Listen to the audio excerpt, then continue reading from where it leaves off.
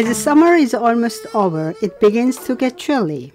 This is a time for chrysanthemums to yearn for the cold, crisp sky. Where the Gulbulsa trail begins, there used to be a temple called Gulbulsa. However, all that now remains is a rock, on the four sides of which are carved a number of Buddhas. This rock is a treasure of Korea. This massive mossy rock symbolizes the thousand-year-old spirit of the Silla people who pursued faith and beauty in life. A triad of Buddhas faces west. Because the rock is surrounded by mountains, the noises of the world fades from our ears. The Samgukyusa tells how this rock came into being. When King Gyeongdeok, the 35th king of Silla, made an excursion to Gulbulsa temple, he heard a Buddhist invocation being recited underground. He dug into the ground and unearthed this rock with multiple Buddhas carved on its four surfaces. King Gyeongdeok then founded a temple on this site and called it Gulbulsa Temple, though its name has been corrupted to Gulsoksa Temple over time. It was a tradition in Korea and Japan to enshrine the Buddha of medicine on the east side, Shakyamuni Buddha on the south side, Amitabha Buddha on the west side, and Maitreya Bodhisattva on the north side. Shakyamuni Buddha and Amitabha Buddha are usually accompanied by two attendant bodhisattvas.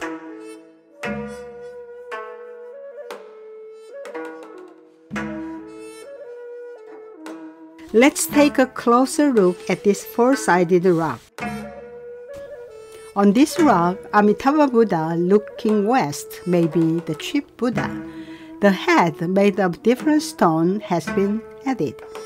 His body is in relief, but looks rather imposing. The folds and hems of the robe flow down lightly, and he stands on a lotus pedestal. An attendant bodhisattva stands either side of Amitabha Buddha. The bodhisattva of great power and wisdom on his right has regrettably had her head defaced. She is holding a bottle of Dharma nectar in her right hand. On his left side stands the bodhisattva of great compassion with her big smiling face and her corona. She also has an imposing physique. One Buddha and one Bodhisattva stand side by side on the south side. The statue without a head is believed to be a Buddha, and the other a Bodhisattva. It is as if they have been liberated from the rock and are about to leave. On the breast and stomach of the Bodhisattva, the sunlight flutters. How can the faintest moment of sunlight meet the Buddha's firmness and dare to flirt with it?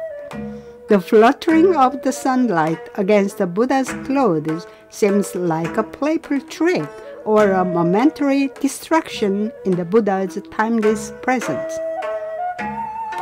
It is extraordinary that one Buddha and one Bodhisattva are standing side by side. As the two are of nearly the same height, body, and shape, they look like brother and sister. Oh no, they are sisters. Expert tells us that this four-sided rock was half buried in the ground and was excavated by the Japanese in 1914 or 1915. Originally, there was a triad of Shakyamuni Buddha on the southern side. The Buddha with no head is believed to be the chief Shakyamuni Buddha. It was not long before the Japanese tore the head off along with the complete bodhisattva on the right side of the rock.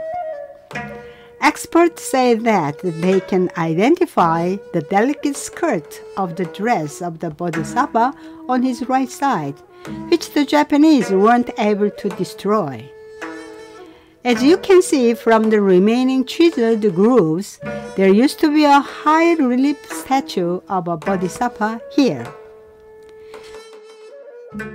The remaining bodhisattva is one of the most amazing sculptures of Silla. Aren't this Buddha and bodhisattva beautiful?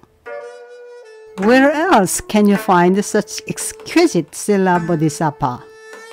They look like women to a layman's eye. They have feminine breasts and slender waist with a touch of sensuality. There are innocent looks on their faces. Although the chief Buddha has lost his head, if you look at the bodhisattva's face on his left, you can imagine its beauty. On the east side is the Buddha of medicine.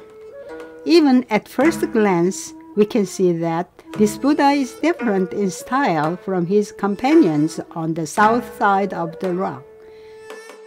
There is something reminiscent of Gauguin's Impressionism here. The object in his hand is a precious bead, symbolizing a medicine bowl. The eyebrows may remind you of the Choyong mask. His hands and feet also seem to be in the impressionistic style. On the north side, it seems that the Bodhisattva statue is floating. Chisel marks like the teeth of a comb gather the light and beam it toward the Bodhisattva. On her right side, a Bodhisattva with 6 arms is inscribed.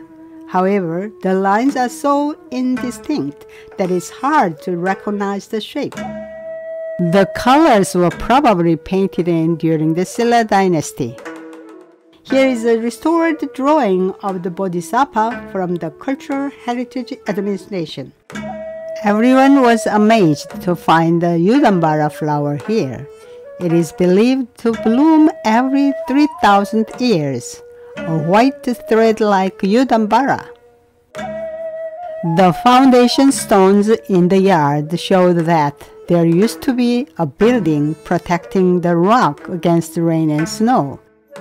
Roof tiles from the Joseon Dynasty as well as the Goryeo Dynasty have been excavated here. So it is highly likely that the rock of Buddhas was enshrined inside the building.